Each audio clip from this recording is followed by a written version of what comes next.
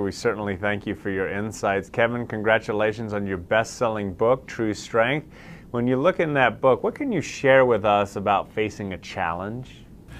Don't let other people set your limitations. Don't set your own limitations. You can have the recovery. You just have to have the right mindset to do it. My wife actually gave me a mantra. Every day I looked in the mirror when I woke up, and I would say, I'm getting better, I'm getting stronger. I'm getting better, I'm getting stronger. I would repeat that to myself every single day, and I believed it.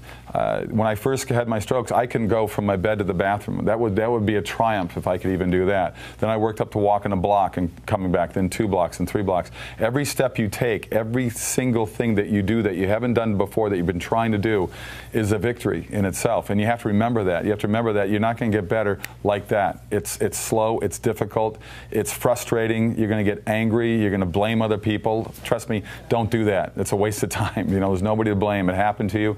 And you have to look at this, as one doctor told me, and I wanted to hit him the first time I heard it. He said, look at it as a gift. It took me a long time to figure that out, but it was a gift to me. It made me a better person, made me a better man, better husband, a better father. It made me a lot more patient in my life, and realized that there are a lot more important things in life than worrying about my next line in a movie or something. It's amazing that